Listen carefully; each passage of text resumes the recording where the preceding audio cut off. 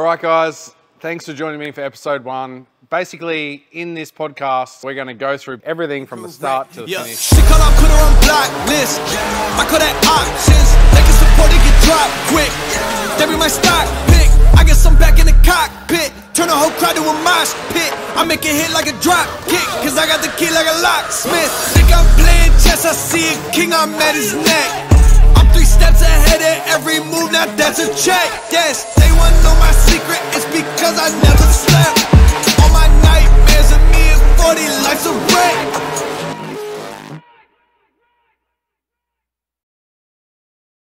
So if you guys are interested to know what it's like to fly your 1500 horsepower burnout car around the country and compete in a foreign country and drive across the country with these 2 idiots, this is the podcast for you. I had an idea in my head about doing burnouts in the airport with helicopters and dragons and lasers and fireworks and... Got most of that.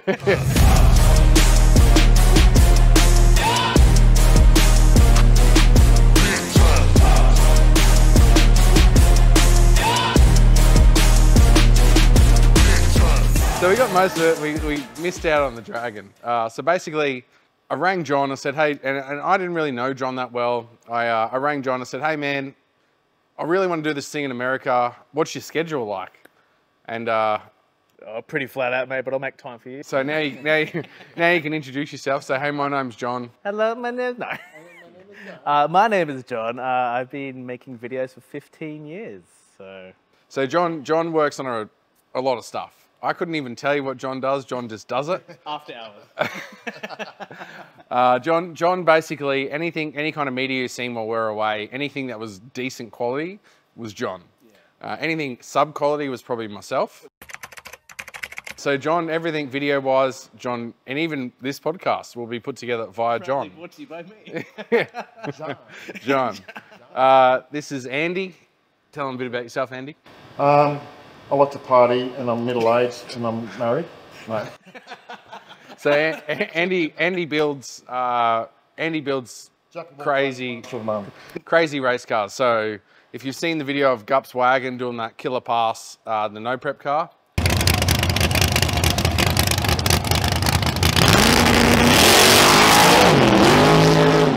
So Andy basically makes good shit out of bad shit. And Andy is a pretty important part of the team because when something breaks, instead of me looking at it going, oh, okay, need to fix it, I just go, hey, Andy. I want to sign some babies' heads and everything, and yeah. Even John gets his hands dirty. Sometimes. Yeah, sometimes, yeah. So basically, we've had a lot of questions about how we did this, how we did that, what was it like? I went to the track the other day and I would have had it 1,000 times. How was America? What'd you get up to? What'd you do? So basically we thought we'd sit down, us 3, we're the main. Unfortunately, J-Benz lives in Sydney and he can't join us, so. Bad. Sorry, Josh.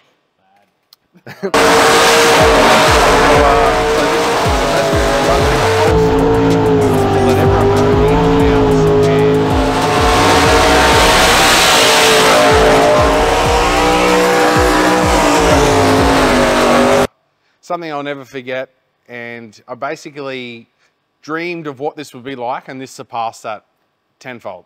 Basically, at the start of this trip, I went to Alice Springs, and I was the burnout master of the Alice Springs burnout competition. I remember flying home. I was in Adelaide Airport, and I had a call from a guy named Michael Gilbert. Michael Gilbert. Heard of him before. Michael Gilbert. Michael Gilbert, if you don't know him, is the owner and president of Power Cruise Promotions, which puts on the event called Power Cruise, basically. Power Cruise is a track / burnout / drifting / family entertainment event, which we all partake in. I actually met John at Power Cruise. He was working at Power Cruise. That's when you were doing a drag burnout contest against a 16-ton Saracen tank. Yeah, well, I first met you in Sydney. Oh, Sydney, nice. Sydney, yeah. Remember we locked eyes for a little bit? Yeah. It was cool. Couldn't forget it. And Andy works at Power Cruise. Well, he doesn't work, he's a pest at Power Cruise. Just hang out a bit. Just hang out. But Andy builds all the Gups cars. So anyway, we fly into the airport in Adelaide and I get a call. And I had about 2 hours of wait time. And I get a call. I go, oh, Gup, what's he want? He obviously ringing to congratulate me. Hey, Gup, how you going? Did you win? Yep. Okay, that's good. All right. That was about the end of the event for Summer Nats, or Red Center Nats, they call it. Basically, he says, what's your plans now? So I had plans to go to America and build a car in America and go to SEMA, do like a 2-week build of this car, and we had a whole bunch of people involved. And it's very hard to build a competitive car in 2 weeks. It can be done, don't get me wrong. When people know what they're doing, this can definitely be done. Did I know what I was doing? Absolutely not. Making it reliable is another thing. Making it reliable it's a really hard thing to do. So I had my doubts. Gut brings up, he goes, all right, what's your plans? I said, oh, I'm going to go to America and I'm going to, you know, try and build a car for SEMA, blah, blah, blah. And he turns around and he goes, why don't you just fly your car there? And at this stage in my life, I didn't actually know you could put a car on a plane.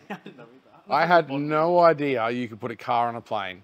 And Gut goes, yeah, 100% you can put a car on a plane. No worries. Leave it with me. I'll get a price. I might be able to sort it out for you.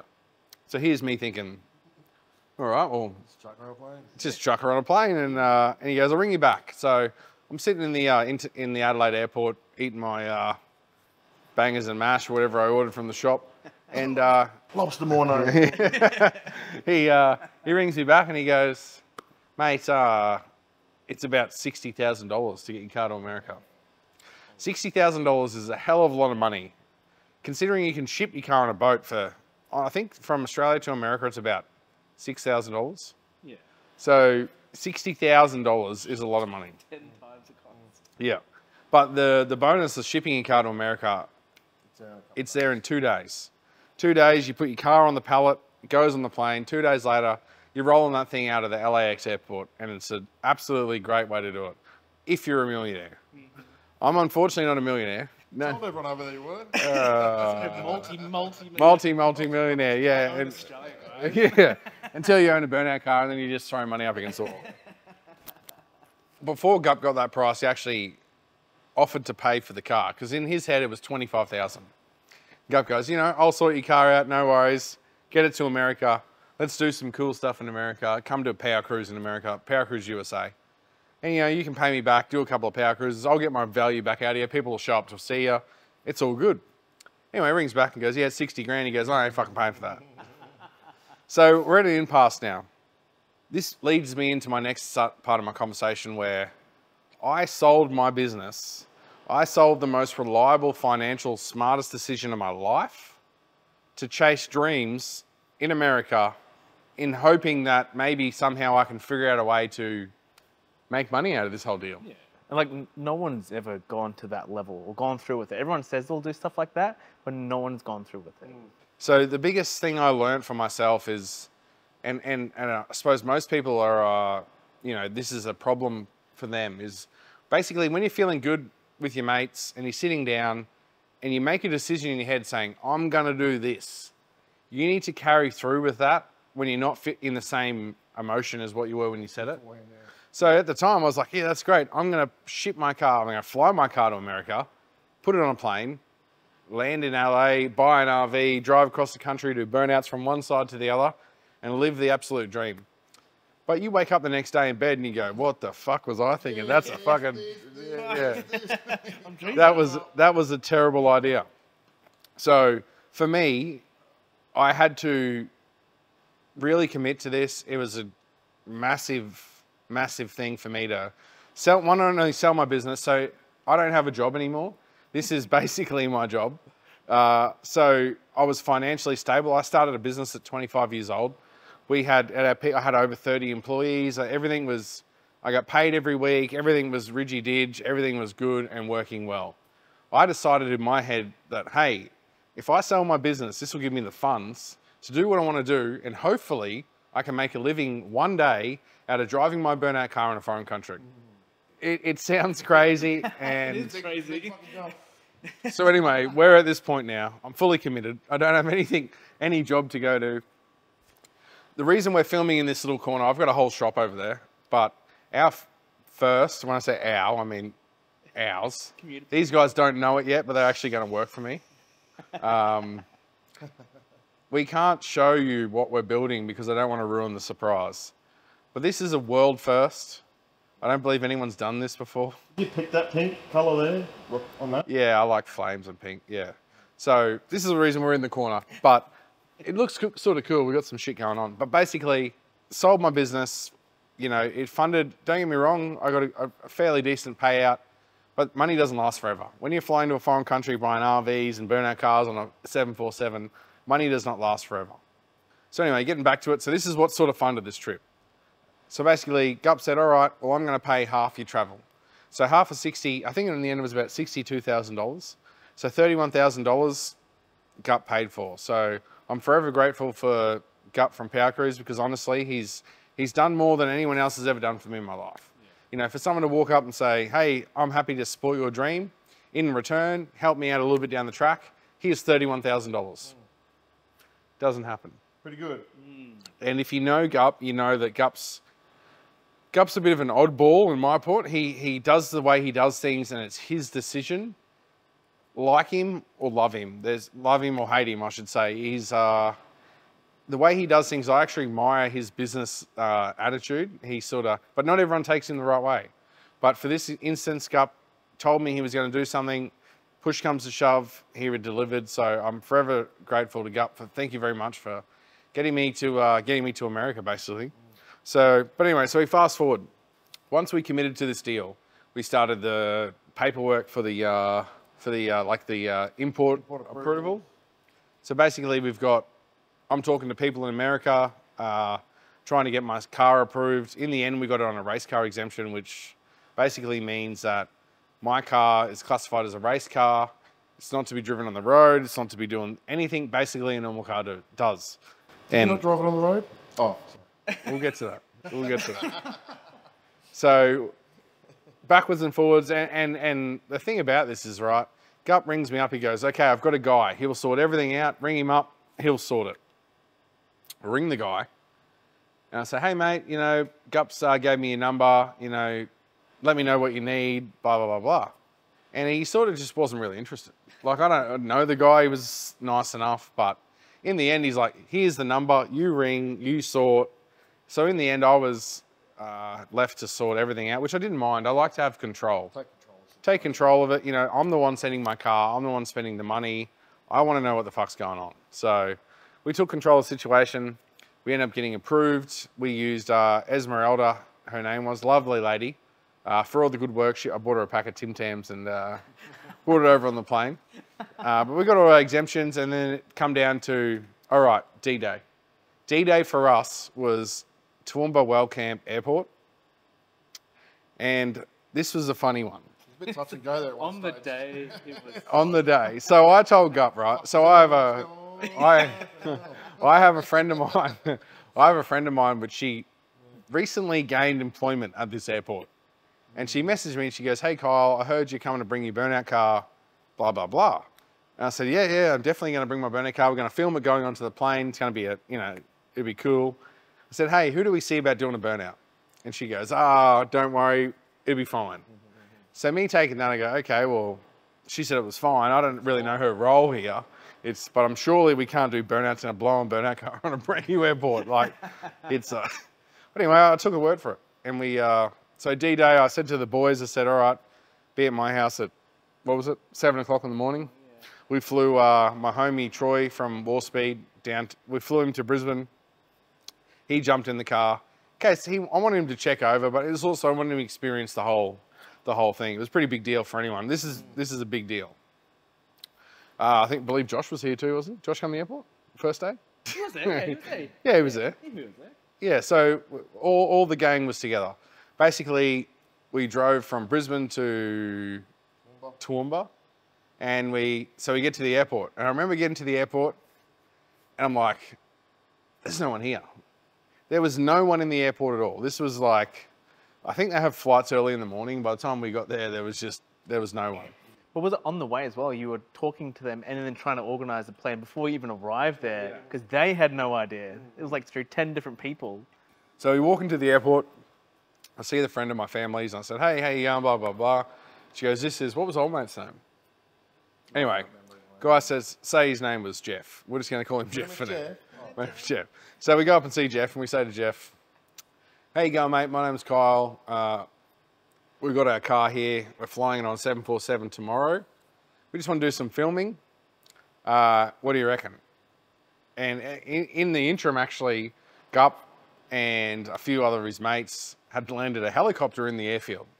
So they'd flown a helicopter from the Gold Coast, wherever they were, to Toowoomba to film this burnout / helicopter thing we got going on. And old mate goes to me, he goes, there'll be absolutely no burnouts. There'll be no flying of helicopters around cars. There'll be nothing.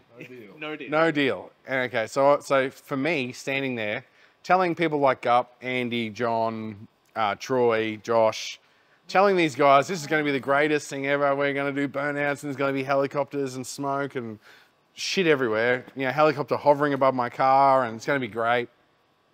At this stage, we basically sitting there and we had zero opportunity.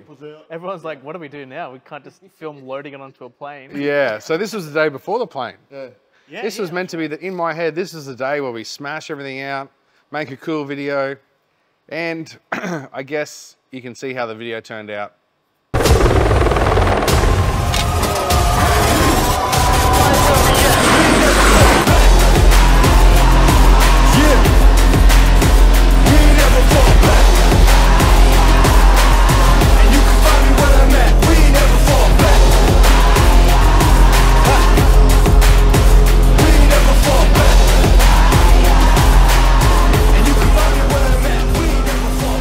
Basically, we ended up getting in contact with a lady called Kelly, and now Kelly was pretty high up at this airport.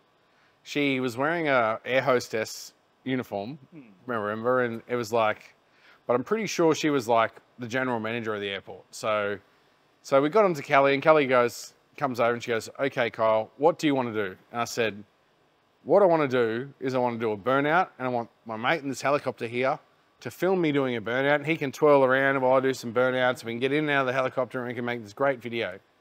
And basically Kelly said no. She goes, not happening. Not a thing. And some swift talking from me, basically assuring her that nothing will go wrong. We're professionals. We do this all the time. This will be the greatest thing in the world. And she started to, I saw a little bit of movement in her attitude, and she was a lovely lady in the end. She was really good. She helped us so much, but she had to obviously go to her bosses and bosses and bosses and bosses until you get to someone that can actually give us approval to do this. Because no one wants to say, hey, here's a $30 million airport, just go and cut sick. Because they've got to, you know, they've got to comply to all regulations, and they can't just let people do burnouts on airports and stuff like that. So anyway, in the end, we managed to swindle ourselves a small slither of concrete in the airport. The problem we had is, remember they said that they had the car park, and they took me to this massive big car park and they go, you can do whatever you want here. And I said, I'm going to leave black marks everywhere. Everywhere. Yeah, but you can wash them off. Yeah, you can, no, they told me you could wash them off. And I said, yeah, no, it's not going to happen. But the problem was we couldn't land the helicopter there. Oh, you wouldn't, yeah. Couldn't get in close enough, yeah. So because it was off the air side, we couldn't land the helicopter on the ground. So for me, in our heads, I was getting out of the helicopter and I was getting in the car, doing a burnout, getting back in the helicopter and flying away. Couldn't do it. So that area was perfect. As you've seen in the video, we had a little slither of concrete. And they said, whatever you do, don't touch that, stay on this little slither. And it wasn't wide enough to flick around a car. So we agreed on the air side where we could get in and out of the helicopter. And she goes, all right, no worries, let's go do it. And then she bails me up in the car. She goes, so what are you actually going to do here? And I said, well, I'm just going to send it and hopefully everything works well. And I was sort of... She was a champion. She was good. So as you saw, the video, in the end, we got approval. Everything worked out well. No one was hurt.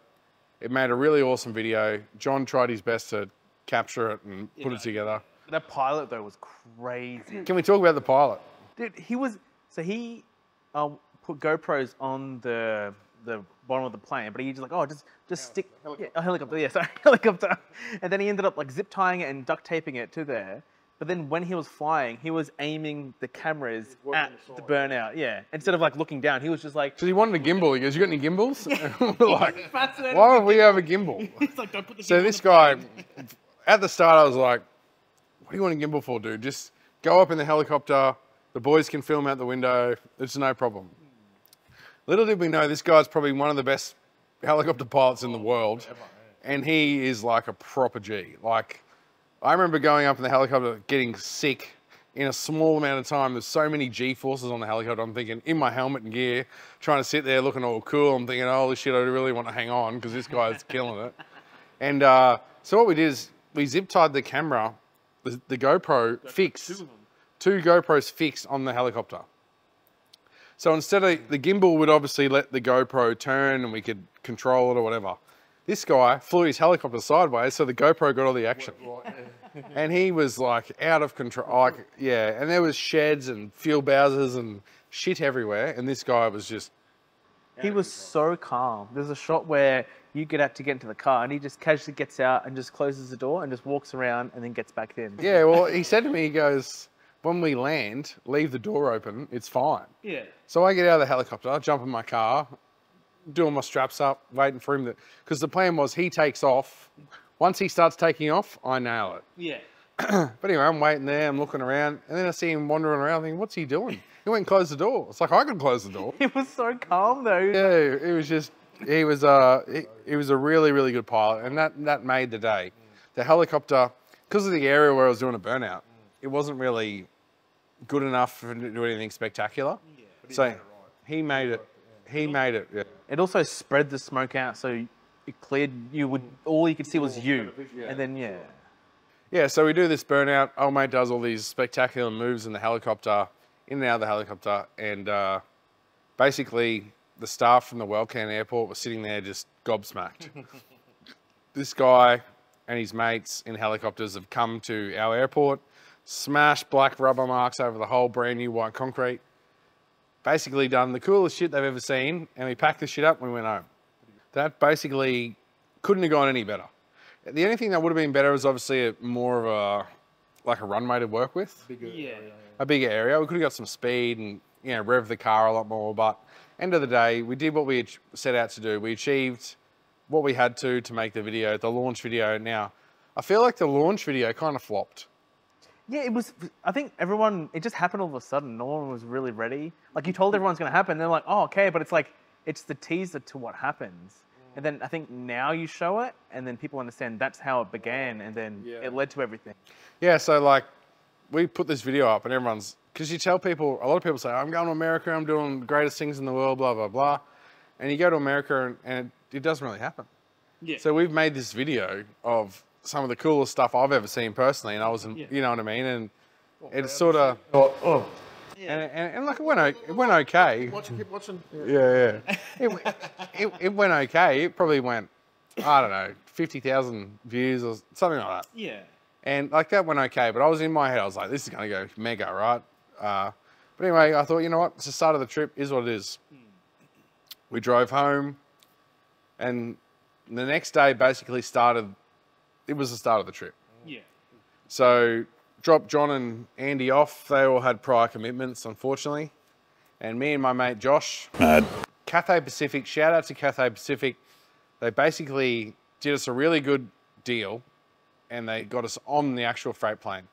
So getting on a freight plane isn't something that you're allowed to do. You don't book a ticket and sit on a freight plane. It's not a thing. Don't even think about it. Money can't buy you a seat on that plane. These guys, they reached out and we spoke to them. I spoke to Dave. He was sort of the manager there at Cathay, and he goes, you know, if you're lucky, we can get you a seat on this plane. So Peter from TGI, Cargo. Peter was great. Peter literally looked after all of my stuff from start to finish. And I didn't meet Pete till probably halfway through the process. And Pete really gave you like a confidence. So when you're shipping your car across the other side of the world, there's a lot of unanswered questions normally. Peter pretty much gave me that confidence where I could trust him, and I knew I was safe in Pete's hands. So Pete actually come up to the airport as well on the day we left, and we did some really good things to Pete, and Pete was I couldn't recommend him high enough. You know, these guys weren't even the cheapest freighters that we could find, but I felt safe. I felt, you know, I could trust these guys to look after my baby. And you know, something goes wrong in one of these planes, or transport, he gets put off a week, all my plans go to shit. So basically Pete looked after everything. And the next day we went back to the airport because this was fly out day. So Josh and myself, we had to go get screened, bags x-rayed, everything like a normal airport. You go in and you get all your stuff done. And we were sitting in the shed, basically, they were called Menzies, I believe. So Menzies, they x-ray the car, they x-ray our bags, everything, as I said, everything in a normal airport, you go in and you're sitting in this shed and we're basically get the call, hey guys, plane's coming, let's go out to the runway. So we're sitting on this runway and still at this time, I didn't know how big this plane was. This plane is honestly huge. So back in the day, they had jumbo 747, they're called jumbo jets. And I don't think they fly them anymore for commercial. But this thing is 10 meters longer than the old jumbo jet. So we're sitting here in the middle of Toowoomba, which if you don't know where Toowoomba is like really a regional town outside of Brisbane. And we're sitting here and we see these big lights and this plane lands. And it is honestly the biggest, like just massive, huge. And you'll see some footage now of the car going up into the plane. And I was still at this point like, didn't understand the sheer size of this thing. So basically, the plane lands, and now Josh and myself are basically on the plane and we're going to Hong Kong. So we got a 27 or 28 hour stopover in Hong Kong. And Hong Kong, I've been to Hong Kong before, and I must have got stitched up because the taxi driver took me to like the Bronx of Hong Kong. Like I'm talking like there's goldfish and stuff hanging off the walls, and it's just like a markets. And I was like, I had a really bad vision of Hong Kong in my head. And where we went in Hong Kong is a beautiful city, no rubbish, just really clean, nice, plenty of bars and hotels, and Hong Kong's actually a really nice place to go. What, no, did you get an invite? Yeah. You were busy, mate. You didn't go either? You didn't get to go? You actually had a ticket on the plane, I had to cancel it. So Andy was busy playing with what's that old thing you drag racing? Piss and dribble race car. Those guys that spend millions of dollars and get like there's 4 people in the grandstand saying yeah. Anyway, that's old. That's back when Victor Bray was racing, that was cool back then. But these days it's burnouts, mate. Anyway, getting back to it. So we're in Hong Kong for 28 hours. Me and Josh did some sightseeing. Not a whole lot of exciting stuff happened. And we hop on a plane again. The second last leg. Go to Anchorage so Anchorage is in Alaska, part of America. I didn't know that personally. I thought it was like part of Canada or something. It's pretty far up. So we get to Alaska, and because Anchorage is part of Alaska, which is part of America, that's our first American port in America. So basically we're doing our customs in Alaska at 2 o'clock in the morning. It's like 2 a.m. So we get off the plane, it's fucking freezing. I don't have anything winterized in my collection at all. Typical Aussie, shorts, thongs, shirt, Gucci slides. I had a jumper, and basically get off the airport. They shuttle us over to the guys in the little hut. It's all wood, looks really weird. And they go, "Why are you here?" So I'm just bring my car over on the plane. Car's out in the plane there, it's doing some burnouts. He goes, "Oh yeah, that's sick. Show us a video." So I show this dude the video. He goes, "Yeah, it's really cool." He goes, "All right." And as he's talking to me, stamps me passport. "No worries, man. Have a cool time. That'd be cool. Have fun at SEMA, blah, blah, blah." I say, "Okay." And I go to Josh. And Josh is like a nervous traveler. Josh, this thing, it was like 1 degree. Like it was freezing. And Josh was sweating. And like to Josh, "Why are you here?" And he goes, "Oh, I'm here with me, mate. We're filming videos." And Josh was like panicking. And it was funny because I was like, at this point, my passport was stamped. I was all good. I was ready to head back to the plane and get ready for the next trip. And Josh was sort of standing there, like just, old mate was grilling him. I don't know if it's just his body language that made him grill him or what it was, but Josh wasn't having a good time. And anyway, eventually Josh got his passport stamped and we got back on the plane. But it was the funniest thing because throughout the trip, Josh was not a fan of a lot of things we did, when especially staying in Walmart. 10 p.m.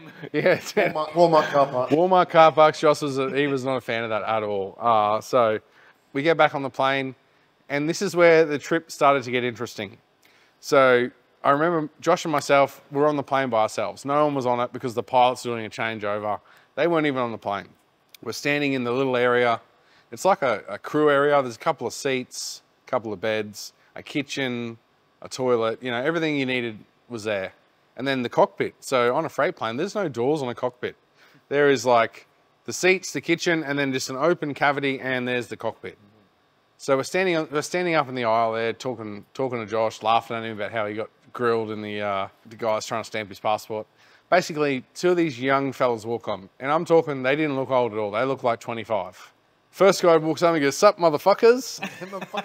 And I look at Josh, look at him, and he didn't really say much. He kept walking back to the pilot seat. And in my head, I'm thinking, this dude's got stripes on his shirt like he's the pilot. Surely this guy's not the pilot. Turns out, and then a younger guy walks on, and he's going, "How you going, boys?" Gives a fist pump, and keeps walking. And I'm thinking, where's the pilot? Where's the old grey dude that's lots of experience that's not going to crash? Where's he? He didn't come. So these two guys, and Gary was the pilot's name. Gary was he had like a bit of a mix between an Australian, New Zealand, and a Hong Kong sort of accent. And it was really, really like a weird accent, but I could pick up on the New Zealand / Australian accent. Yeah. So Gary's ex-partner, I'm pretty sure she was Australian. So anyway, Gary was about 40. He didn't look 40, he looked about 25. And Gary goes, so we're talking to this guy, and he goes, and I remember I was really uncomfortable because he goes, "Yeah, they want us to de-ice the wings." Because I don't want to do that. I just want to get the fuck out of here. I'm thinking, dude, if they want to de-ice the wings, de-ice the fucking wings. You know what I mean? Like, I don't want to die. You know what I mean? Like, I'm a nervous flyer at the best of times. I'm thinking, if they want to de-ice the wings, mate, just de-ice the fucking wings, right? Don't just, yeah, she'll be right attitude. Like, do that on some other flight when I'm not on the plane. So anyway, they go off and on, and they end up de-icing the wings. And basically, Gary and his offside, for the life of me, I can't remember his name, but basically they were really chill. And Gary was an extremely experienced pilot, and he was teaching his offsider takeoff, landing, all the stuff. And I remember saying to Gary, I said, "Oh, so what's it like flying now?" He goes, "Oh yeah, it's pretty hectic, a lot of planes, blah, blah, but it's not my problem. He's flying the plane." And I'm thinking, he's just learning, man. Like, you sure you don't want to fly the plane? Like, you're the guy, you're the captain, you got all the stripes and the stars and everything. And he goes, no, he's all right. So we're taking off from Anchorage, and it was night time. I remember sitting, they invited us to sit in the seats behind the pilot seats. So basically, I think they call it a jump seat.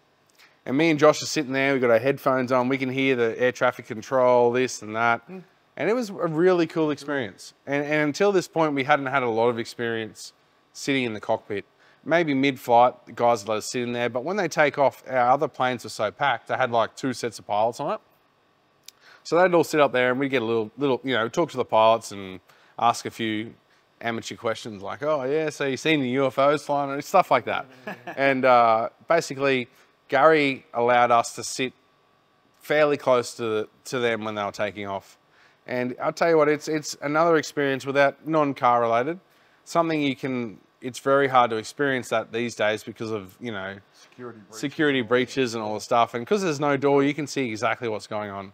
So Gary and his offsider, they take the plane off, and me and Josh are sitting there going, this is the coolest stuff, like, thing I've ever done in my life. And you didn't get involved in that either, did you? No, we were there. No, you were both you're busy doing shit, remember? We were on our own plane. So we take off on the plane. Basically, I think it was about a 5-hour flight into LA, and we were flying towards the sun. So the sun's coming up. By the time we got to LA, it was, you know, it was daylight. I think we landed about 8 o'clock in the morning, 8 or 9 o'clock in the morning. And once again, Gary goes, "Oh, he's going to land the plane." So LA is like one of the busiest airports in the world. It is full on. So we're sitting, once again, Gary goes, "If you want, you can sit, you know, in the seat and, you know, experience what there is to experience." And so me and Josh are sitting here, we've got a little seat, headphones on, strapped in, you know, we're doing everything right. And coming into LA, you're looking out the pilot's window, and you can see there's 20 planes around you. You know what I mean? It's just wild, crazy.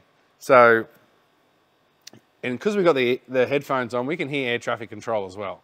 And they're putting brakes on, and they're, you know, dropping altitude, holding altitude, changing, you know, directions and all the stuff. And it was quite a good experience. We really experienced, yeah, what they do, how a pilot would fly into one of the busiest airports in the world.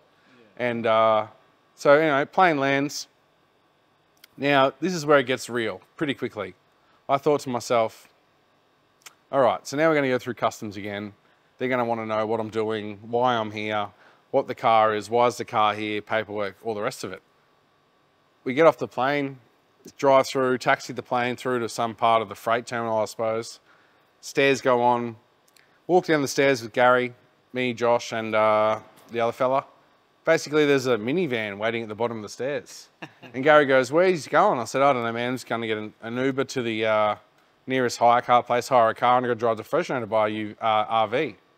And he goes, oh, yeah. He goes, oh, we'll just jump in with us. And, you know, I got a discount. I can get us a car cheap and blah, blah, blah. Anyway, next minute, we're in the car with Gary and they drive us to some shed. Like, it just looks like a shed. And we walk from one side of the shed to the other, nothing. And basically, we're in America. That was it. You're in the airport, you go walk about 20 meters through this shed, door opens, back streets of the airport in America. Done. Easy. LA's one of the strictest airports, usually. Yeah. But I didn't realise, because we'd gone to Anchorage, that was our first, so this was a domestic flight. Oh, so it wasn't. This is only a domestic flight. And so yeah, basically they opened us up. Gary said to me, he goes, what are you doing today? I said, oh, I got to drive to Fresno, buy an RV, sorry, and a trailer, come back to LA and pick up the car. And Gary goes, oh, well, I got a 2-day stopover. He goes, do you mind if I come? So Gary, the pilot of the 747, joined Josh and myself on this trip to Fresno to buy an RV. And basically, Gary drops in. We used his pilot's sort of discount to get a car. Unfortunately, it was a bit dodgy. They didn't want to give him his discount for whatever reason. But in the end, we got a car. It was the right price. And we drove 3.5 hours to Fresno. Now, me and Josh had sort of been awake now for 2 days. Even though we're in Hong Kong, we're all out of whack with time zones and, you know, we weren't really feeling the best. So Gary drove. We stopped at In-N-Out Burger for our first experience. In-N-Out Burger. Get to Fresno I think it was about 2 o'clock, 2:30, 3 o'clock in the afternoon. And this is where the dramas started. Fresno is not a bad little town, but it's not very big. So there wasn't a lot of options for stuff. Basically, they had a big RV place there and a trailer joint. And I needed both things to go right to get my RV and trailer. So we get to this joint in Fresno. It's called RV Country. It's like a franchise thing. And for some reason, they thought I was a scammer. So I'd paid my deposit for this RV I'd been looking at online, and it was 5,000 American. And I paid it in advance a couple of weeks before I left. And for some reason, I don't know why, but these guys thought I was like an international scammer, and they didn't trust me a lot. Well, wouldn't they? You're Australian. Well, in Australia, we don't really deal with like people trying to, you know, sort of commit too much fraud. So they wouldn't let me, so the plan was for me to do an internet transfer, and I'd already sent all my money to an international transfer mob that could have transferred the money, blah, blah, blah. But we had some deals, some issues with the RV we had to fix, and I said, well, I'm not gonna pay for this thing until it's sorted. But anyway, so that's Thursday. Friday comes around, and unfortunately the banks they're all in New York, were closed. So we wanted to leave to SEMA. I had to pick up my car and we wanted to leave to SEMA the next day. And we couldn't, for the life of us, get the money to these people quickly. So I said, oh, it's all right. Here's my Amex. Let's just swipe the RV and we'll sort it out. Wouldn't happen. They would not trust me to swipe my card at all. It was, must be a thing in America. People somehow back charge it or ring the bank and, you know, say their card's been stolen. I said, man, I'm on camera, I've signed it, you got copies of my phone. Like, either way, they didn't trust me with anything. So in the end, I had to ring Gup. This is where Gup comes back in. Gup lands in LA, ring Gup up. I said, hey Gup, I got an issue. He goes, what's that? I said, these guys won't let me use my card. I need to pay them cash, direct debit it into their bank, at their bank, before they'll let me take the RV. So Gup, bless him, as much as he didn't want to, he drove around LA for 2 hours and withdrew money from banks and et cetera, drove to the guy's bank, the RV Country's bank, and he put cash into their bank, which cleared straight away. So without that, I wouldn't have had the RV, I wouldn't have had the trailer, I wouldn't have had anything. And long story short, we got the RV. It was a really long day. I wanted to sort of forget that day. Like, it was just so stressful. That's how it started. And this was the first day, you know what I mean? We'd flown into LA that day, the day out before. This was the first big thing I had to check off the list, and it was like filled with dramas. No one wanted to, they sort of, didn't really want us to do anything easily anyway. So, but anyway, at the end of the day, we got the RV, went around the corner, bought a trailer, got the trailer and RV, and we're heading back to LA. So LA was about a 4.5 hour drive. Drove back, and this is my first experience driving in America, like really. I mean, an RV, a 40-something foot RV, car trailer on the back, and Josh is peaking, like, because I'm sort of tired, delusional. We went out and got on the piss, went to a bar and hadn't slept right, been stressing all day. And basically I'm used to driving on a certain side of the road, I'm on the other side of the road. And we ended up getting back to LA, I think it was, no, sorry, we got to a truck stop just out of LA. Spent the night in the truck stop, had some good food, some servo food, it was pretty good stuff. He was happy to stay at a truck stop? It was a really big, there would have been 300 trucks there.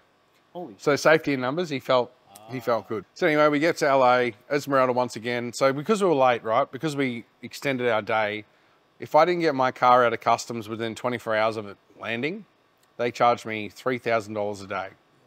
So I rang Esmeralda. I said, hey, listen, I need you to... No, she goes, hey, if you don't get your car out, I can organise a tow truck to bring it to her warehouse, and that way I can pick it up if I'm late. So she's organised a tow truck, and I'm explaining to the dude on the phone, like, just take the windows off with a screwdriver and, just pull it back 3 times to put it in neutral and tow it on, tow it off, and hey, there's fucking toolboxes and tyres and shit everywhere. Anyway, everything's all sorted. Esmeralda sorts it out, gets it back in her workshop. It's a Saturday. So we get there, drive the RV in, pull up the RV, like full on, just taking up the whole road. Walk in, hey, yo, mate, just here to pick up a green Toyota Hilux. And old mate looks at me and goes, Hilux? no, we haven't got anything here. At this point, I'm freaking. I'm going, what do you mean you haven't got anything? This is the address. This is the, the green one. I said, yeah, the green one. The only car you burnt, blow fucking out the bonnet. Yeah, it's around the back. So anyway, load the car up. Drive it out. So now we're proper independent. We've got our car in the trailer. We've negotiated all the issues with the plane, with the RV, the trailer, everything's sorted. We're packed in, we're heading to Vegas. From the day after that, we met up with Gup and Nikki. We spent a night just outside of Vegas, about halfway to Vegas. And the next day we trucked on through to Vegas. And this was good but now I had my RV. So because of the whole drama at the RV place, I didn't actually get a real walk around. So I didn't understand how things worked. So the first night we met up with Gup and Nikki, we met them at a Walmart. Going blind. Yeah. So we met them at this Walmart and we went to a place, it's like a super center for RVs. We bought tablets to put in the toilets. We bought the lines you put on the RV to empty all the waste and stuff like that, shower water, and we got everything sorted and we trucked into the caravan park in Las Vegas. And this was still a surreal experience for me because I'm not experienced in driving in America. I'm not experienced in RV parks. I know nothing about RVs. I've just purchased this $120,000 RV in Australian dollars to drive across America. I was still at this point thinking, oh, geez, I hope this thing's not a lemon. Why would they sell it? What? There's 1,000 questions in my head. So we get to Vegas, and I remember the first thing Gup goes, he goes, have you booked a site? And I was still thinking, like, can you book the site, book it for me, and then I'll just give you the cash, or you know what I mean? He goes, yeah, it's all good. But they don't allow RVs of your size in here. So if they ask you, it's only 35 foot. But this thing's 40-something foot, and it's got a trailer on the back. So basically, get to this RV place. This is the first night in Vegas. Get the RV, sort everything out, sort of wedge it into a spot where it's not meant to be in, and that was us. That was our first night in Vegas. The pressure, it felt like a weight had been lifted off my shoulders because we're here, nothing else can go wrong, the car's not far away, SEMA is in 2 days, it's all good. So fast forward to the next day. Where the main story starts, where the main characters come into it. This is where the boys, so I booked him a flight, and this wasn't without drama. John told me he's flying out of Sydney, so I booked him a flight out of Sydney. And he was also flying, oh yeah. I was like, oh yeah, I'm coming from Sydney. I was like, oh yeah, get me tickets from Sydney. So I booked him tickets from Sydney, fucks it up And I checked them, like, yeah, it looks good. And I was like, oh, I'm in Brisbane. in Brisbane, which then cost me another $500 or something stupid like that to get him back to Brisbane to fly out. Turns out Andy was in Sydney. Andy probably could have flown in I his could have flown out of Sydney, but I couldn't because John was going to fly to Brisbane. It's like, Yeah. We wanted to be on the same plane. Yeah. Yeah, I want to hold hands in turbulence. So anyway, John and Andy land. So before they'd landed, we'd put the trailer on Gup's Chev. So, which introducing Wally. So Wally was my contact for Hoonigan at SEMA. Now, I don't know if it's an American thing, but it's pretty blasé on information. So if you've come halfway across the globe to do an event, and it's like, you ask him a question and he's like, gives you the thumbs up. And Wally's an awesome guy, but Wally felt like he had so much on his plate, it wasn't funny. So Wally was like, yeah, dude, just meet at 11 o'clock at this gate, thumbs up. I was like, okay, cool. So we picked these guys up from the airport. We couldn't even drive into the airport because of the height of the trailer. Oh, yeah. So we parked on some side road and these guys are jumping guns. Running across the main street and everything. Yeah, we jump in the car and I remember this is some of the best feeling of the trip because it's like, right, there's no stress, we're here. it's locked and loaded. Locked and loaded, we're ready to rip. We're going to show these, like we're going to go to the Burnout and just rip, like just annihilate it, right? And we get there, so we get to SEMA and old mate goes, oh, in the gate there, and it's madness. It's chaotic because this is setup day as well. It's setup day, so it's not just us setting up, it's 1,000 other people setting up. And then we eventually found Wally. And Where's Wally? Where's Wally? And we found Wally. And Wally was like, oh, I need you to do this and do that. And it's just, it was a stressful sort of couple of hours trying to get the car. Park it there. Yeah. Moved it 5 minutes. So there was Wally, which was sort of one of the main dudes.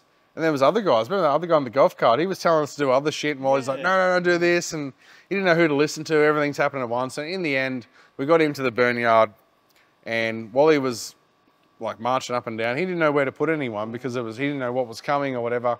So after about 4 hours of fucking around, we finally got the resting spot for the Hilux for the... yeah, we moved it 2 meters. 5 meters. So we put the Hilux in, parked it up.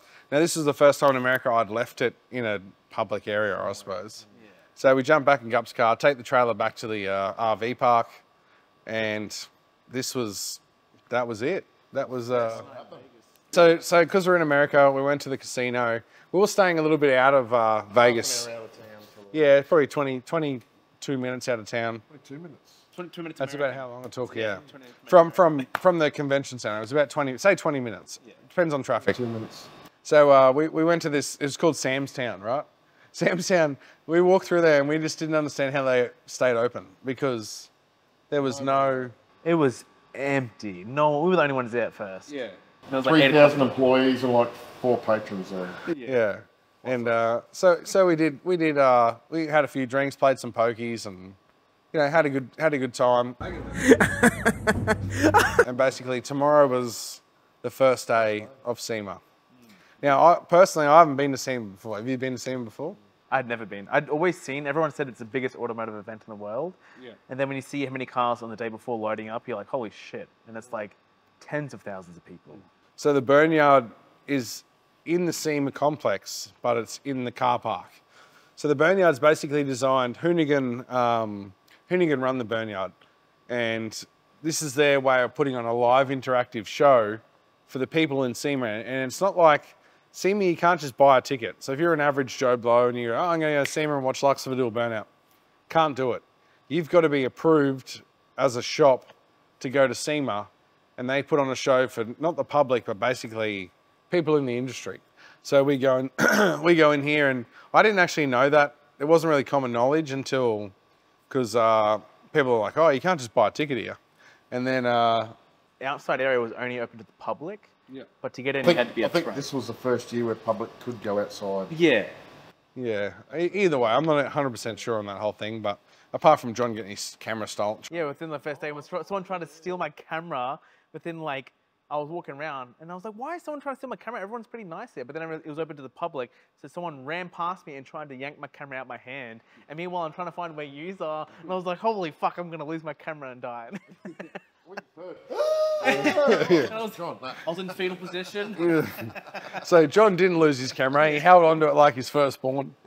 And so the first day of SEMA. So SEMA for me was an eye-opener. I'm used to competing at a top level here in Australia. Safety in Australia is paramount. Nothing, you got safety and then everything else, entertainment is way after safety. In America, safety is down the list. And don't get me wrong, that's fine if you know the people that are performing and in their own head, they're safety conscious. But you don't know, you know what I mean? You can't really control their actions. So for us, you know, basically the driver's meeting was try your best not to hurt anyone, which is cool if you feel, you know, you're like, oh, yeah, well, I'll do this and that and it's safe. But there was no real barrier between where we were performing and the crowd. It was just a wall that was about this high and then the crowd. So me being a pro Burnout car, which granted they haven't really seen anything like my car. Yeah. Like Also, it's a really small area. Like they were using go-karts in it before. Yeah, like the area was tight. Probably wasn't much bigger than this shed. So basically we go in there, they have a driver's meeting, they say, oh, such and such, different times of the day. Everyone gets a sort of a rundown of when you're going to go. You're after this car, after that car. Old mate comes up to me and goes, all right, you're last. I say, oh, cool. I like going last anyway. I prefer to go last because I can watch everyone else. I can chill out and I go and I do my thing. So I go last and the first day was cool because we didn't really know what to expect. Also, you had no methanol. You mentioned that. Oh, the methanol was an issue. So you think going to America, trying to buy methanol is easy because there's race car shops everywhere. Thanks, shout out to VP for not helping me at all. Yeah, terrible. Like at all. Telling me you're going to help me, then don't help me. Okay, so thanks VP for that. So anyway, the guy, I run their social media. Don't worry, send me a message, I'll sort you out. No problems. Absolutely nothing. So if you're watching this, thanks mate for absolutely no help at all. But anyway, so getting on from that. We find a local methanol dealer, go there, get some cans. It was an ordeal, another problem, right? Tires. So this was the hard part, right? So I didn't know where to get tires. Some of the guys from Hoonigan are saying, message such and such, they'll sort your tires out, blah, blah, blah. So we show up to this SEMA on day one, and I'm like, where's my tires? There's no sign of tires. I got no tires. And in the end, the tires were sorted. They were just hidden away in a container somewhere, and we just had to sort of find them. Tire machines. Andy was in charge of anything mechanical. Also, we had to kind of break in, but also before we got in, this guy pulled up in a Mustang and stopped there and pissing out coolant and shit. That's how it started. And that was relationship. Yeah, so Weston. It was day one, wasn't it? That was day one before we even. So when we'd put the car in there, Weston shows up in his Mustang driving around on the street doing Weston things, and we didn't really know Weston. I looked at him and he looked familiar, but I didn't really. Sponsor. I didn't really know him. You know what I mean? I hadn't watched any of his videos. It didn't relate to me, and I was looking at his car going, "Oh, that's cool. This is a blower. It's shiny, And I didn't look too hard at it because we were leaving and Gut was in the car beeping saying, come on, I'm in traffic, let's go. And I wanted to have a good look at it, but I didn't. Yeah. So anyway, we walked off. I said, oh, I think I know who that guy is. I think I saw a YouTube episode on that car. Anyway, next day comes around, the car's in the pits next to my car. And I'm looking at it going, who built this? It needs some fine tuning. It needs a lot of tuning. Like a lot of stuff was wrong on Weston's car. And which I'm sort of glad it was because we could tell him why it was wrong in the end. But so day one, right? So we're at the drivers' meeting. We have our really safety conscious meeting saying, do your best not to hurt anyone. Let's fucking show, like Zach from Hoonigan is a fucking legend. Like he's like a hype man. If you want a hype man, Zach's your guy, right? Let's fucking burn it. Let's show these motherfuckers what's up. We're fucking putting on a show, blah, blah, blah. Yeah, all on one. And it was, and this is in my head. I'm like, right, we're in America. We're doing American shit. Don't worry about helmets, shoes, fire suits. None of that shit. So day one, I'm wearing basically what I'm wearing right now. Yeah. Gucci slides, wearing nothing. I'm driving my Pro Blonde Burnout methanol car, doing burnouts within 2 meters of a crowd, no helmet, fucking just send it. And yeah, it was just, everything worked out well. We didn't kill anyone. Was it day one, the VIP drama with the shrapnel going up? Well, yeah, we actually... That was the second day, I think. No, it was the first day. Oh, was it? Yeah, so the first day, we might have popped the tyres. I'm pretty good at knowing when my tyres are going to pop, but I think one of them went a bit early, and it shot some rubber sort of fragments into the crowd. And it wasn't just the crowd, it was the VIP crowd. Yep, VIP. Little booth. So there's a VIP area where all like the people that are important go. Personally, I couldn't even get in there. As a driver, you can't even get in there. So these guys are important. So we shot rubber at 350 k's an hour straight into the VIP booth. Would have been dudes ducking. So we got a little bit of a try not to do that again sort of talk. But at the end of the day, no one was hurt, so it was all good. But it was also everyone's reaction. No one had ever heard a car like yours as well. And everyone's like, oh, it doesn't sound like it's running right. They're like, boo. Yeah, so I sort of go on Instagram and, you know, see a lot of the tag stuff, and guys, American like filmers are filming this car and they're like, oh, it's gonna miss, because my car's like, rah, rah. And they're not used to that kind of thing, right?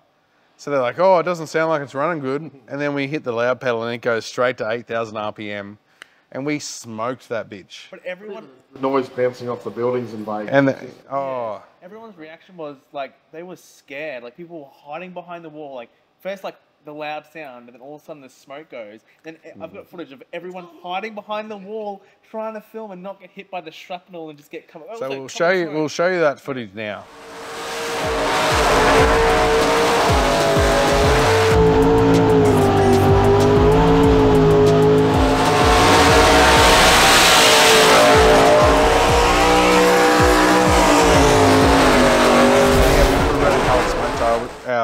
Our main man, Andrew from Muscle Car Tyres, in conjunction with Highway Tyres, sent us some tyres over to America to test out and use and show these Americans how Australians like to use coloured tyres. And we ended up using about one a day, didn't we? 1 or 2 a day? Yeah. On one side. So we used a Hoonigan tyre, our tyre, just to give it something a bit special, right? I think did we use colour on the first day? I don't think we did. So we used white smoke on the first day, but I was sort of saving it. I just wanted to feel it out. I didn't rev the car. I think the car revved to 7 grand, which has got another 1,000 in it easily. So we just took it easy. But this blew people's minds. Yeah. They actually didn't know. You backed it into the corner there, and because everyone was doing just like donuts or drifting around. Yeah, well, they started at the entry. Yeah. So everyone would start at the entry and go around. And in my head, I'm like, that's all right. But I want to start over there because I want to be different. And I always do that. No matter what event I go, if we're doing Dream Team, everyone starts down here. I drive down the other end because the wind's going a certain direction. In my head, it makes sense. And I started over against the containers. Yeah. The entryway, yeah. So anyway, day one was wild. It really opened our eyes to what was going on with Hoonigan and with the crowd as well, like the main grandstand facing the containers, and everybody's not expecting what's going to happen. Yeah. It's just like the top gear up. Yeah. And no one had ever seen like smoke completely covered it. No, you couldn't see anything. So I couldn't see as a driver. So normally as a driver you can see a little bit more than the crowd, but it was just thick. Such a small area, no wind, containers, grandstands, it was just sitting. I think you shut down the tram line. Yeah, well, I pretty much shut down the tram line nearly every day. Yeah. And no, it was an awesome experience. Like as I said, I going across the burnyard. Yeah, we tried to shut everything as much down as possible every single day. Day one, done and dusted pretty fast. It flew past, like everything was happening. Everything happened pretty quickly. Everyone's response was so positive. Even, Wally came up to you after the first burnout as well. Wally.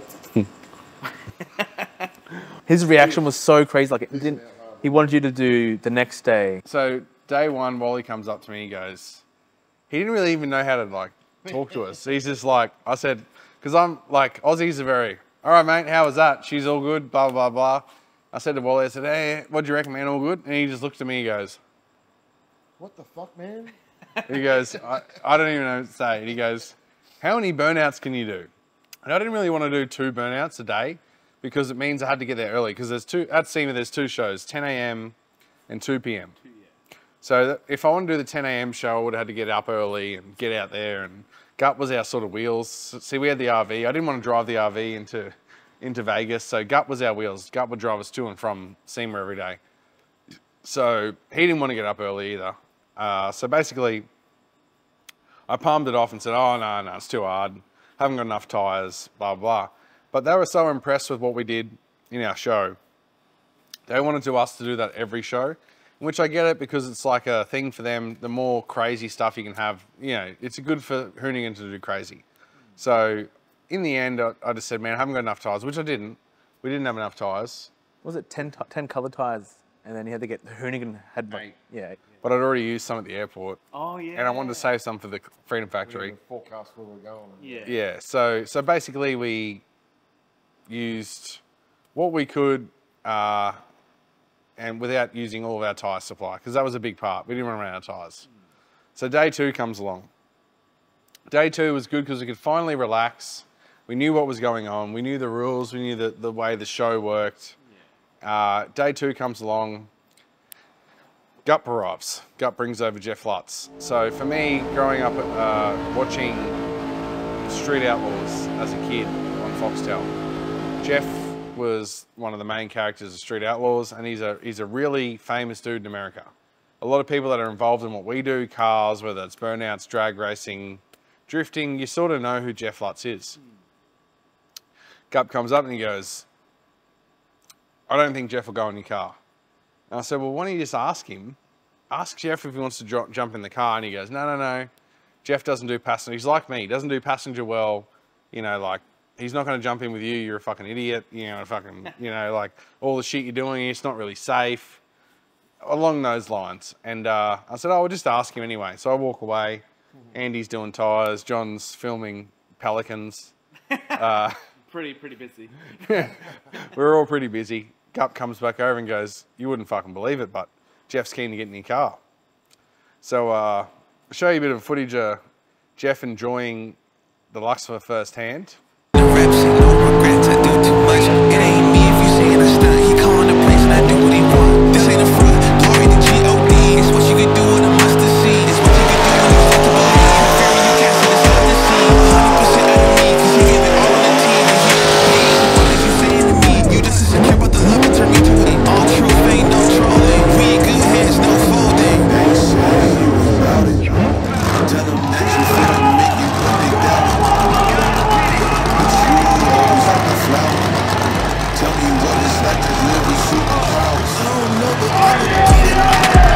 So today was the first day where we used coloured tyres, and it was just one coloured tyre. But from my experience, the tyres Hoonigan supplied me weren't great as far as burnouts go. So there's actually there's a lot of difference in tyres. Is there an environmental thing with a colour or something someone was going on about you couldn't use them, or? I don't know. People thought it was toxic because of it's like a different colour. Either way, we don't care about that. So Jeff comes in the car, and me personally thinking today, all right, yesterday was a warm-up. I checked the car. I didn't know how the car was going to perform in America. So everywhere you go in Australia, there's different tunes for different altitudes and you know, humidity levels, and I'm in a whole different country. So I sort of took it easy. You wouldn't know by watching, but I sort of took it easy in my head on the first day so I could check the data, and I didn't want to hurt the car. Basically, day 2, I checked the data on day 1, everything was mint, it was fine, ready to send. So day 2, I'm like, right, these people on the front row are gonna get a show because I'm gonna send the fucking thing, the wheels off this car. And to make it better, Jeff was sitting in the car and I was like, you know what, I'm gonna have to impress this dude because feel like I'm trying to represent burnouts as a sport to this guy, or Jeff LUTZ, that's a famous drag car racer.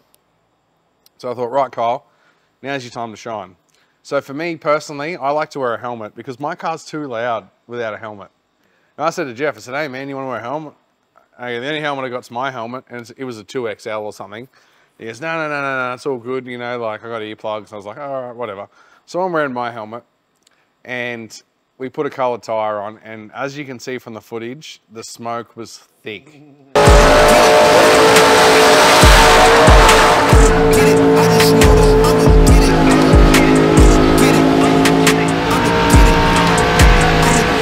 Was proper thick, and I probably did 3 donuts, and I couldn't see a thing. I'm looking across at Jeff, going, "Do you know where we are? Because I don't know where we are." Everyone was, yeah, and the biggest thing about a burnout is even when you're lost, pretend like you're not lost. Full RPM, no blipping the throttle, just pretend like it's all part of the plan. Because we're human, right? I can't see, and I can only guess where I think the wall is. At the end of the day, you don't want to plow into a wall with someone in the car or the crowd. With the Burnout, it was like twice as narrow as what you used to anyway. Like, yeah. Oh, mate, you go 5 meters in the wrong direction, you're in the wall. Yeah. So it was a lot of guesswork and a lot of sort of trying to play it safe, but as safe as you can be when you're trying to keep the car moving. And I remember sitting there, like crawling forward going, I'm pretty sure that's an open area over there. Looking across at Jeff, and Jeff's like, I remember him snaking his arm back in the window because he was out with his hand. He's like, yeah. And I remember looking across, he's like, eh. And he's like, I'm like, okay, this means he's not really feeling comfortable. And I was like, I've done my job. If I've made him uncomfortable in a car, hey, that's something cool.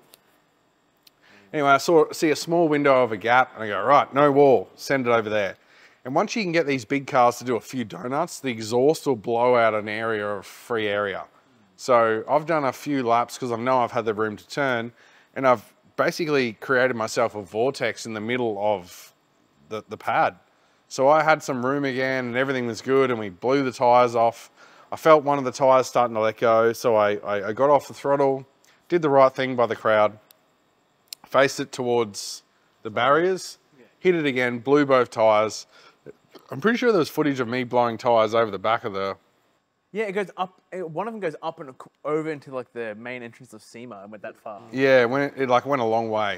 And I'm pretty sure I got in trouble for that too because it could have landed on like a show car. Also footage of someone's up in the car park filming, and you look down and you cannot even see the burn yard. So we blew the tires off, and I said to Jeff, I said, all right, mate, after this burnout, we're going to get out and celebrate. We'll throw some stuff into the crowd. And I tell you what, he owned it. He loved it. And it was such a good feeling to impress a guy like Jeff.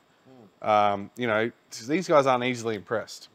So for Jeff to say he had a great time, and we captured most of that. Well, not so much the conversations, but we captured a lot of Jeff's emotions in the burnout, and it was a really rewarding thing for me as a driver to know, you know what, I took Jeff for a drive in my car, and he enjoyed it. So he was so excited to get out of the seat. He was like trying to get out the thing, and he's like, yeah. And he's throwing merch in the crowd, and they're all roaring, and Jeff's like, yeah. Like it's such a cool thing to achieve. And day 2 was really the first day where we could relax a little bit. In the groove, yeah. So day 2 also, we spoke to Weston. So before, we didn't really know Weston. We didn't know his brother Garrett, the boys, Wade and Logan. Such like good people. Really, really good people.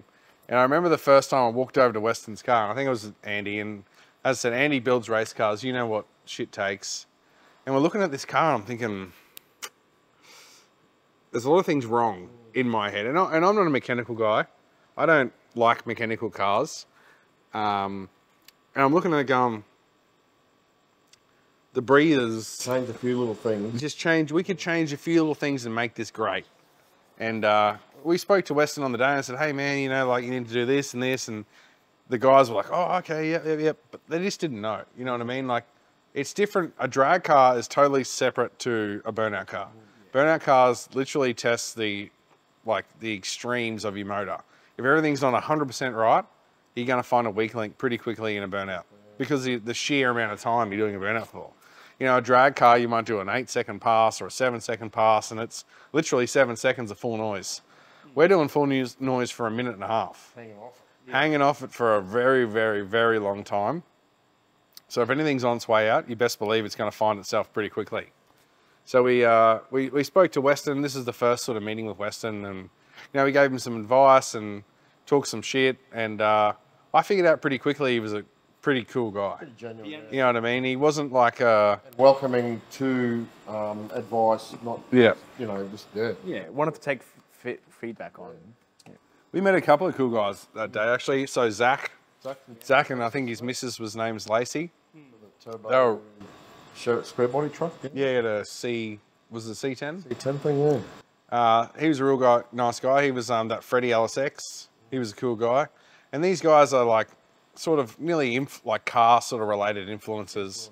They do YouTube and Massive following. yeah, massive followings for you know, and that's the kind of cars Americans know and love and follow as their kind of cars. So for us to roll up in Luxifer, it was like, they look at it and go, oh, that's cool, it's a big blown motor, like the other cars with the big blown motors, but they're not the same. Chalk and cheese. Our car is just fucks. Yeah. It just goes out there and fucks.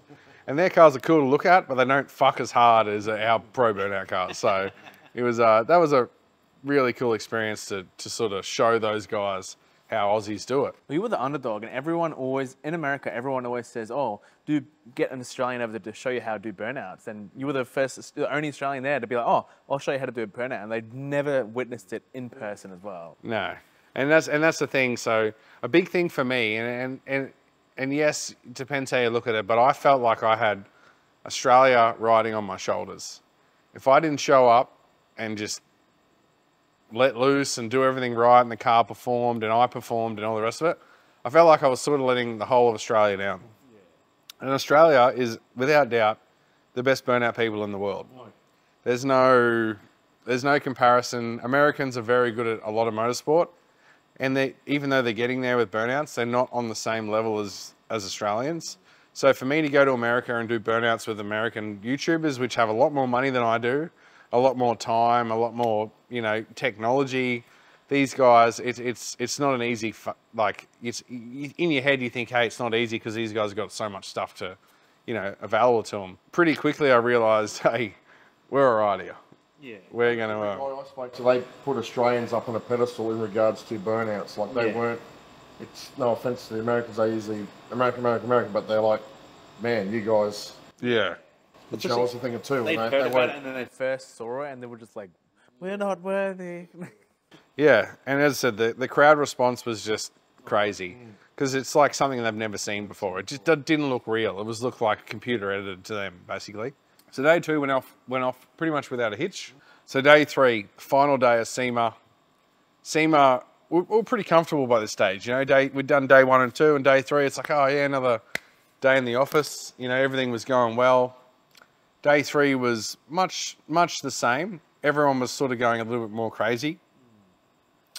Freddie LSX, I don't know if he's like a Mexican or he's like... They just want to break shit. They just want to break stuff. Wow.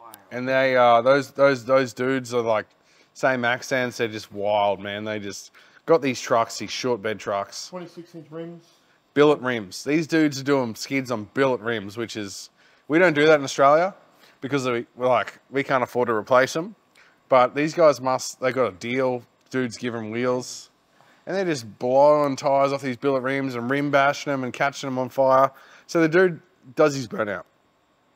Puts the car in cruise control against the barrier, sets it to whatever the hell it's spinning at, gets out of the car, standing on the bonnet while the car's doing a burnout on its own, reaches down in the engine bay, just slapping the throttle open, car catches on fire, the whole back of the car is engulfed in flames. I'm like, in Australia you would have been put out 30 seconds ago, but that's part of the show. And I'm talking like flames are just going everywhere. I could feel the flame from... Fuel cells in the middle of the fire. Yeah. Just down there. Yeah. It's like, it's all good. Everyone's giving the thumbs up.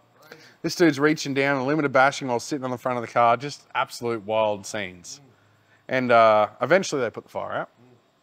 Good show too. And it was a good show. It was a dangerous, but it was a fucking great show. I was probably 30 meters away watching it. You got out at one stage. Yeah, they were drifting around each other. 3 or 4. And then they sent 3 or 4 of these guys out at once in a small area. The guys can drive. They tagged each other a little bit, but the smoke and you can't see anything, and they sort of missed each other most of the time. Well, they were out there for like 3, 4, 5 minutes. They were out for a long. Their wheel speed's not high. New tyres. These guys are out there for a long period of time. So they did really well, and I actually enjoyed those guys' shows a lot. Completely different scene. Like, it's just so wild. Yeah, just loose. Just no fucks given. And I take my hat off for zero fucks. Take my hat off to those guys because they were just... Yeah, made the show. they made the loose... Like, I've seen a lot of pro burnouts in my life, and seeing something of a different level, you think, oh, it's not as cool. But because it's not as cool as Smoke Show, the fires and the extra people and the absolutely zero regard for their car makes up for it. And it was a really good show, and I enjoyed it. And those guys, he invited us down to his shop in Texas. So one day we might get out to Texas and catch up with them dudes again. But they were loose. The crowd gets so involved. Like even the fact when you're doing a burnout and stuff to stop, let the smoke settle. It's all about the interaction of the crowd. And Hoonigan, mostly Zach, did an awesome job of keeping the crowd keeping the crowd hyped. It's a hype. It's just a hype thing, and everyone's like off their seat cheering and fuck. It's just, mate, what an experience SEMA was. Day 3. So day 3 was much the same. I think we used a different color. Oh, so day 3 I asked to start outside. Yeah. Oh yeah, to get a run up. So yeah. So at the boneyard there was basically the burnout pad, a gazebo, or a quick shade, I don't know what they call it in America, with a dude at a table with like forms to sign, indemnity forms. And I said to Wally, I said, hey man, I'm getting a bit bored of doing shit in there. Can I start in the car park, do a burnout through the car park and come in here at 100 mile an hour and do a mad tip in? And he goes, no, you can start at the table. So we backed up to the table, and I remember us sitting in the car, standing on the throttle. No, I wasn't even watching where I was going. I was watching the rear view mirror, the side mirror, looking at the people crouch and hold their ears and didn't know where they were. Methanol fumes, like it's not something you'd want to do for fun. Put it that way. No one's ever been that close to the cars, even to around the side. And they were like, "Oh, it's fine, it's fine." And I don't think they had seen it. Where everyone who had seen your car already were in like the barriers, where everyone was far away. Yeah, so we shocked a few people that day, and I seen. I remember talking to Zach's wife. I think she's wife, Lacey. She goes, "Oh my God, I was standing at the back and I could taste it, feel it." Fella saying, I said, "Why did you stand there?" Like, she had seen my car. Yeah. I said, "Why would you stand there, knowing what's going to happen?" Anyway, they stood there, and hey, it comes back down to fuck around and find out. You find out pretty quickly that's a serious bit of kit. Oh, yeah. So yeah, we tipped it in. Same thing. Had a great time. Stopped, let the smoke clear, and went it again. And that was actually the last burnout at SEMA. Once again, my car, we shut the monorail down. Yeah. The smoke was that thick, it drifted into the adjacent hotel, and the smoke alarms went off.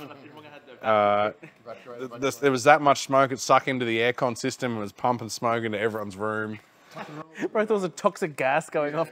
It was pretty frantic for the people staying there. So that shut SEMA down. That was the last burnout for the show. And once again, an awesome experience to definitely be a part of that, and to be the person that shuts the whole thing down. Everyone was chanting your name as well after it as well. Yeah. They knew, like no one had heard about you as well, and then now they were chanting you from the crowd at day 3. Yeah. So I don't know if people return to watch it every day or who knows, but it went off without a hitch the first 3 days. Definitely a experience you'll remember for a long time. Yeah, and that night, the day 3, we're going to SEMA Fest. So this is where my personal favourite part of the trip started. We got a word from one of our mates, Jose from the Bay. So Jose from the Bay drives a CV8 Monaro drift car, really nice guy. Jose comes up to me, he goes, "We're going to convoy our cars from SEMA, which is the exhibition grounds or the convention centre, to SEMA Fest."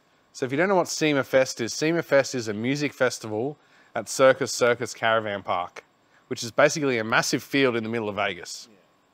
We're going to convoy our cars from here to there. It's about 1.5 miles, 2 miles. I said, all right, is there going to be cops? Like, is this, they know we're doing it? Yeah, it's fine. Is it escorted? Escorted, yeah, it's escorts. Everyone knows we're doing it. It's all good. I was like, okay, well, I won't trailer my car. I'll drive it. You know, that'd be cool, right? Experience driving on the street. because the cops know I can't get in trouble, all the rest of it. Yeah, cool. Okay. So anyway, Escorted. yeah, escorted. So anyway, I remember going over to Wally, and Wally was pacing up and down, doing the Wally thing, stressing. He's a good. You know, when someone stresses as much as Wally, he cares. He gives a fuck. Yeah. Wally takes a lot on his shoulders, which hey, that's a good thing for an employee. Said to Wally, I said, hey mate, we're all driving that car, the SEMA Fest. Cops know about that, all right? And he looks at me and goes, yeah, it should be fine. I said, what do you mean? I said, are we allowed to do this? He goes, oh, it's Vegas, bro, you'll be fine. He goes, just don't like do anything bad. Like, I said, what do you mean? He goes, try to like not idle it too loud and don't make a scene. And I felt like saying, dude, if you see my car, it makes a scene on idle. Like it is a scene. The whole thing is a scene. There's no unmaking of scenes in my car. Yeah. And he goes, oh, no, it's all good. So that filled me with confidence. I was like, okay, all right, now, this is where my trip ends. My car's impounded. I am fucked. Cole gets in, light the smoke, and he's doing these ones. What's coming up? I'm gonna die. Andy got Luke Fink's camera out. 1996 Handycam. But it wasn't. So this thing, and I looked at it and go, I said 2000s rang, they want their Handycam back. This thing was like a legit gimbaled, like Fucking built-in gimbal. yeah, like it was about a $5,000 camera, but it looked like a $5 camera from the 90s. So Andy's in the side with that. I said to Luke, I said, hey dude, don't leave me, like try and shadow me, like I'm a bit nervous.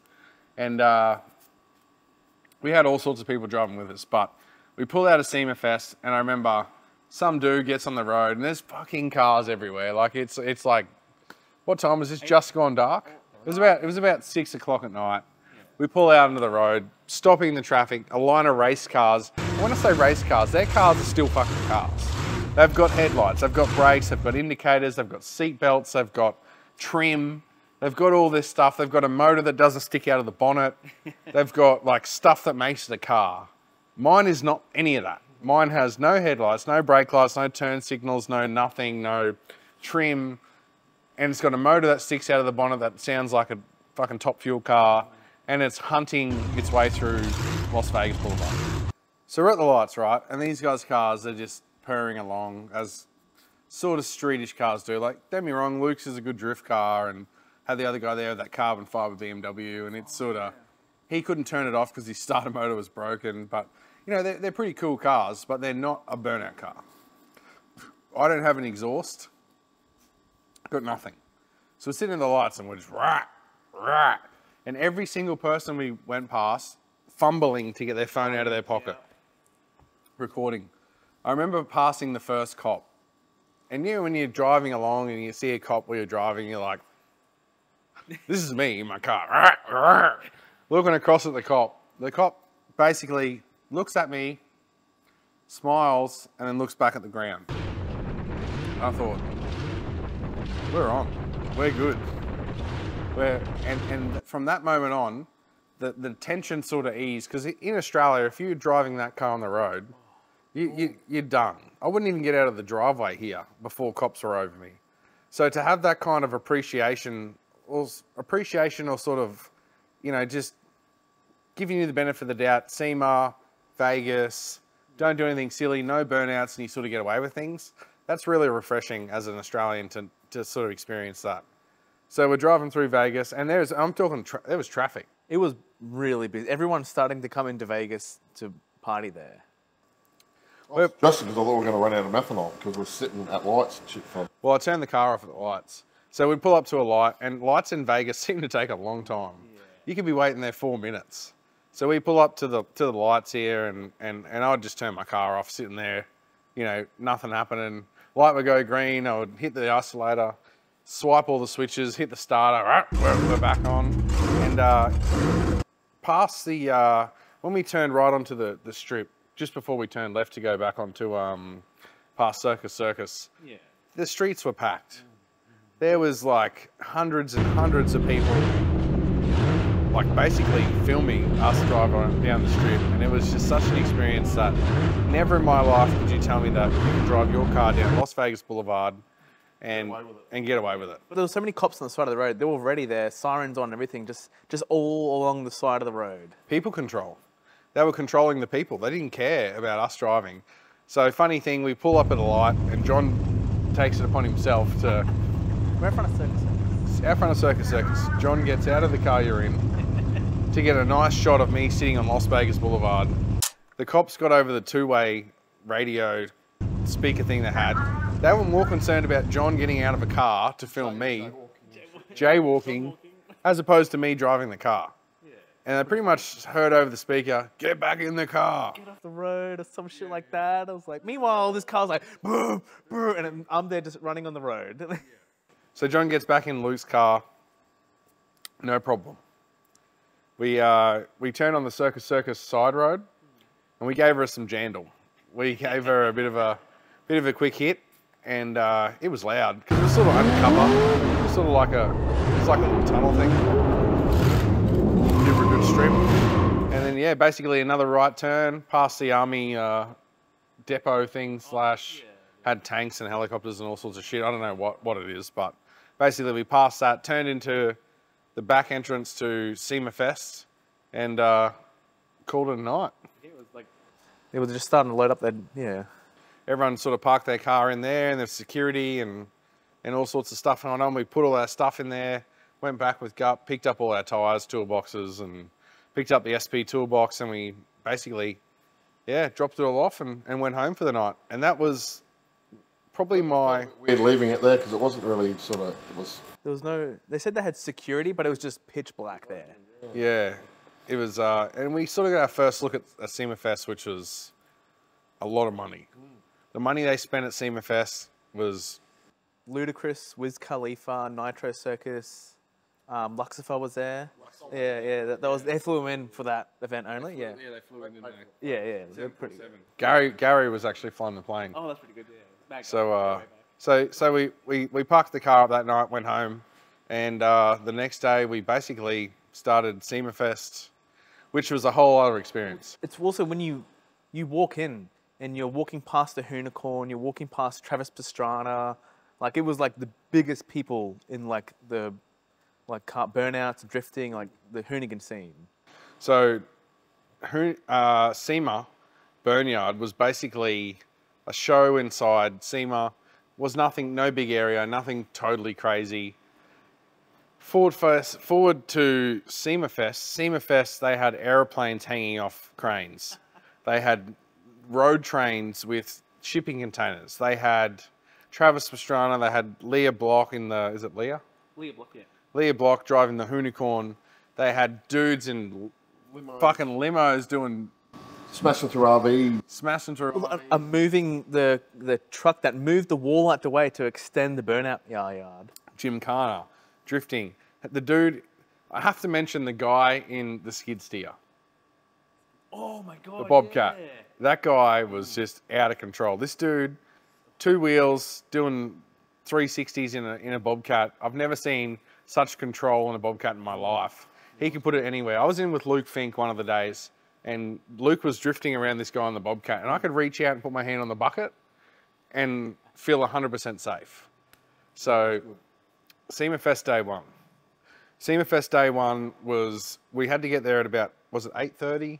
9 o'clock? Another driver's meeting, driver's briefing. So, SEMA Fest is a really open area. There was high rises, there was lots of buildings surrounding the big paddock.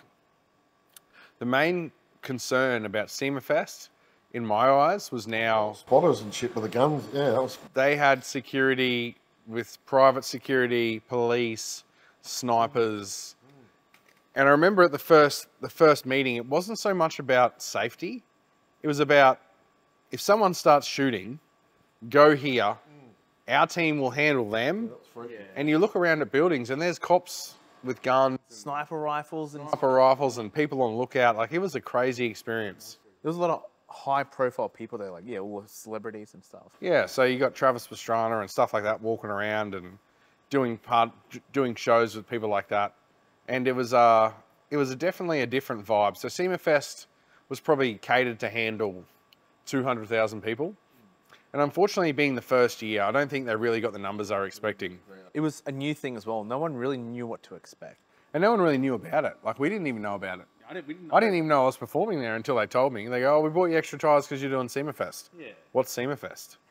But big open area, no shade, nearly 40 degrees, dry. So they had 2 main stages. Yeah, a main stage and a small stage, yeah. Formula Drift, Nitro Circus, Hoonigan. They had, remember that truck with the DJ setup?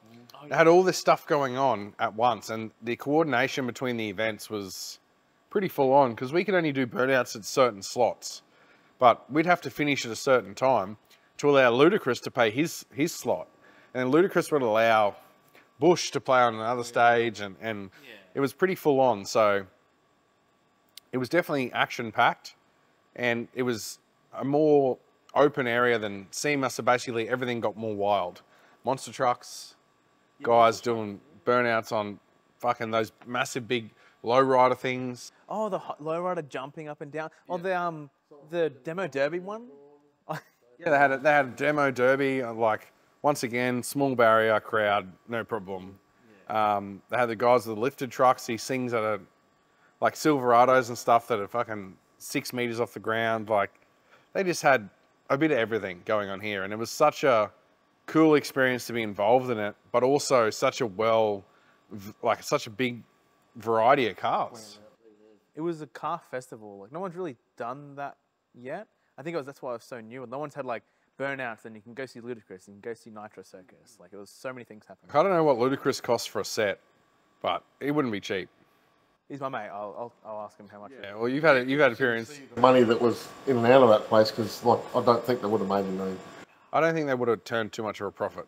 It's like, I think like you get the name out there, then next year maybe they'll be back. Yeah, I think it's a long-term investment. But no, we did everything we had to do at SEMA Fest. I mean, it was a new crowd. It was a totally different crowd to SEMA. Our first burnout at SEMA Fest was pretty wild. The skid pad was way bigger. You actually got way bigger, slippery. I actually had to back, for the first time in America, I backed off the throttle, wheels locked, heading towards the crowd at a number of pretty fast speed. And we pulled it up just before the fans, so we got back on. It was fine. But it was, the thing about the burnout pad at the SEMA Fest, it wasn't a burnout pad. It was a bitumen car park, and bitumen is like not designed for burnouts. Basically, it's dirt with a small layer of bitumen and rock on top. So there was potholes. I remember tipping in, car was all over the shop.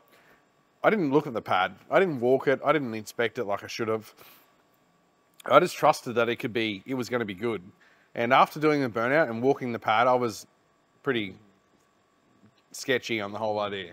There was massive potholes. I'm talking like a couple of meters, and they just blended in, you know. So it was definitely an experience. I think we would have done some fair bit of damage. So the first day we did a first run. We did a second run in the afternoon once the second show started. I believe we might have closed the second show, or we opened up for Travis Pastrana, something like that. Yeah. And then we had what we called the Ken Block Tribute, which was 43 cars doing a burnout for 43 seconds, spaced around this arena.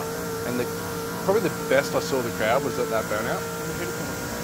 The Hoonigan was in the middle. Someone flicked rubber all over it. I might have flicked a bit of rubber over the Hoonigan. Sorry. But basically, cars spread out around the outside. Everyone was doing a burnout at once. My car smoked enough for the whole side I was on. We had some other guys in drift cars and stuff, and they were just holding their ears. And yeah, it was an experience. But basically, Travis Pastrana was doing donuts around the Hoonigan, and that was our cue to do a burnout. So I saw him drift past me, and I just planted it in top gear. It was just a well-coordinated exercise. The video they played before it, tribute to Ken Block, was really special. Awesome to be a part of it. We can always say we were a part of that, and basically wrapped up the night. Yeah, that was the kind of introduction, and that was the big send off And then as soon as that finished, that was the end. And there was... Yep, that was the end of day 1. So we still had day 2 to go. Day 2, SEMA Fest. We made a bit of an intro. We made a good video out of day 2. Yeah, because we changed up the format and had a more long form format. Because there was so much going on as well. You could move around and go to different things as well. So we went and checked out Formula Drift. We went and checked out some bands. We didn't really have a lot. I think I might have done 2 burnouts that day. The second day, Yeah. 1 burnout. One just at night. Oh, well, yeah, because it was meant to be early in the morning, then it got moved to the end. Yeah, so once again, it was sort of hard to know what you're doing. They sort of tell you, and we were there pretty early. Yeah. And by this stage, this was day 5 of this stuff. A lot of cars are broken. A lot of people have lost, you know, just couldn't keep up with the schedule, etc. So the last day was pretty important that we put on a good show. Our show was meant to be in the afternoon. It got moved back to the early evening and then got moved to end of the night. Before our run, they had guys in limousines crashing through RVs, monster trucks doing burnouts, destruction derbies, guys trying to roll cars on purpose. Oh yeah, the Jeeps and stuff are chatting, yeah. I watched a guy literally try to roll his car for like 2 minutes. It wouldn't roll. And then ended up getting the Bobcat and just tipping it over. Yeah. Glasses everywhere. And we were lined up at the end of the show. Basically, they said I was going last, as I most normally do, to close the show. And I'm sitting, chilling, drinking a drink, and I think I was eating my dinner, which was brought to me like 2 minutes before. I was sitting on the back of my ute eating a burger or something. And basically, one of the guys with the headphones runs over and goes, "Get in your car now and fucking go." And I'm thinking, but I'm last. Get in your car now and fucking go, quick, quick, quick, quick, quick. And it was all a big hurry. So we'd overextended the time frame for this show for SEMA Fest. And so the 10 guys in front of me unfortunately didn't get a go. But I remember hearing on the radio, "Get the fucking Luxifer in here now. Shut this shit down." And basically I asked for the truck to be moved. They knew they were going to move that for me. So as the truck was starting to pull, I pulled up way back. I thought, you know what, this is the last burnout.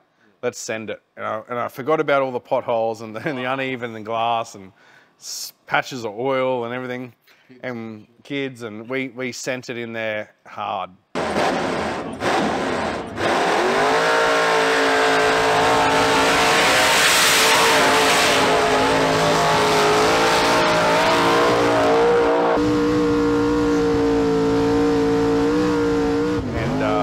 Basically, we closed the show at SEMA Fest the only way I know how, and that is just pure violence.